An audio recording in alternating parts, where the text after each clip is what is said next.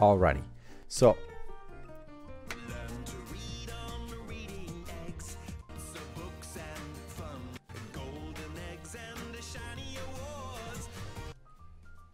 given that you've built this, and I think you're on the time crunch, I think it'd be better to look at broader body moves than versus lip sync. I think the tricky thing is that given that you're inside a shell, you don't really have room for shoulder moves. I don't know if you can move anything around. That's one of the things there, but you're doing an okay job with rotating this around. It's just tricky because you don't see hips, you don't see shoulders in terms of movement. I think in terms of this shot here,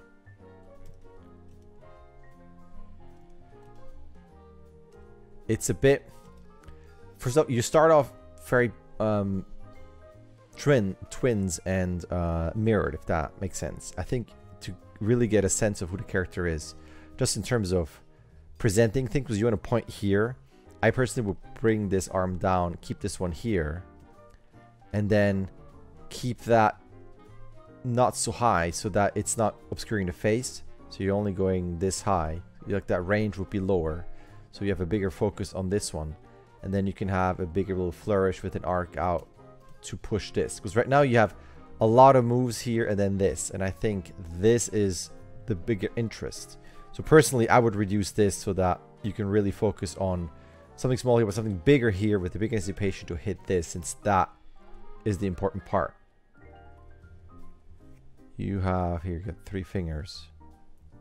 That's all pretty cute. You know, it depends how detailed you want to go. Like on a step like this, I wouldn't keep this flat. I would keep this aligned to the shin so that the shoe is a bit more like this. And then getting a bit of a corner hit first, then flattening for kind of polishy stuff. But again, it depends what you want to do. Like stuff like that feels just a bit straight. I would look at arcs. I would avoid having things kind of move and stop at the same time. You also have moments where this comes down and then over one frame changes direction like this and it goes back down. Same thing here. You go and then you're sticking over one frame for like an IK. It's like an IK arm.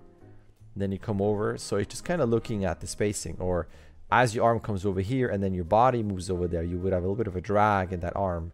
And then the arm comes over for an overlap there. So it's stuff like that. Again, I'm still not sure if you have time to implement stuff like this. And the same thing here, where when you have something where it's here and then as you push, you kind of go away from us. It's not as clear as it could be. It's already fairly small. If there's any way, personally, I would bring this character a bit more over here. I know it's tricky because you only have this step, but you can always do on this anticipation over. That could be, instead of that, could be another step. Anything where it's a bit further this way so that you have a nicer view, bigger view of the arm, and that arm has more range, bit of a bigger arc to push against that. Because it's highlighting certain things. This one is a bit kind of the same as just before, where you have a big move and then it suddenly stops. Looks like it hits a wall. If you would stop this so quickly, one of those books would fly up and come back down. So it's kind of the spacing. Make sure your arcs are there and your spacing doesn't go this and then stop. It has more of a ease in and then back out into something else.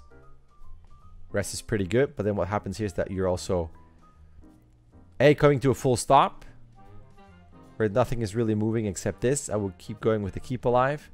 The tricky thing is that all of this is obscuring the face and it's obscuring this. So personally, in terms of a bigger change, I would have that, and as it tries to balance all this, actually go down with the book or with the books, right? So that arm is down here, books are here, so that we see the face, and again we see the arm moving over to point at this. So otherwise it's just all a bit lost.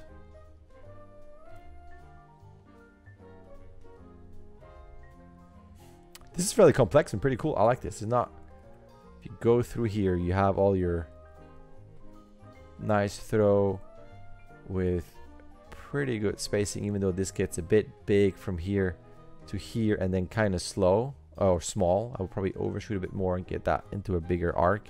Still trying not to cover the face, but little thing on that.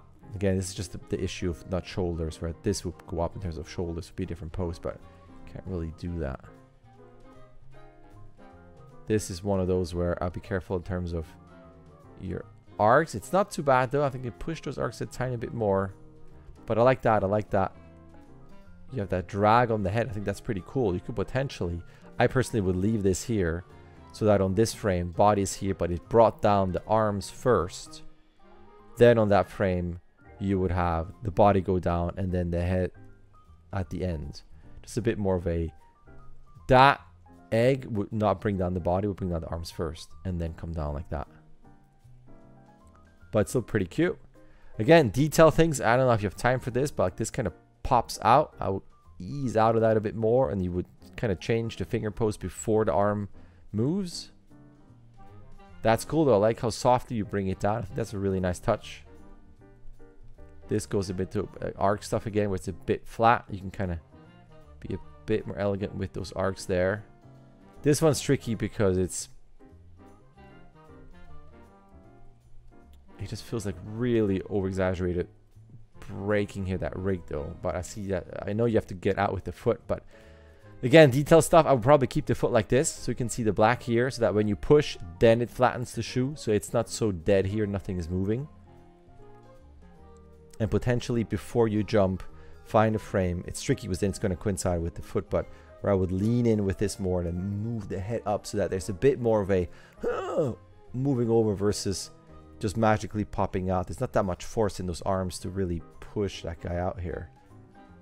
Just so there will be a bit more of a lean of the head coming out. Just trajectory wise, be careful. It feels like it goes this way and then goes up this way. So just watch out so that that arc works a bit better. That's all pretty cute. I like that. It's a nice arc in there. So watch out. We're getting a bit aligned here. Maybe you're bringing that arm a bit lower. A nicer contrast. That's pretty cute. Again, I would probably not cover the face.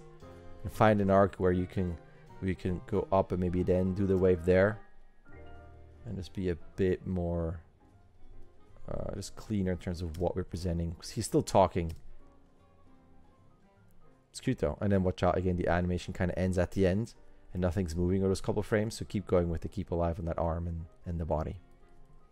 Alrighty. Good stuff though. Thank you. Alright. There's an email. You can sign up. You can start whenever you want. You can submit whenever you want. You get 16 submissions. Either way, a like and subscribe would be awesome. Alright. Thank you.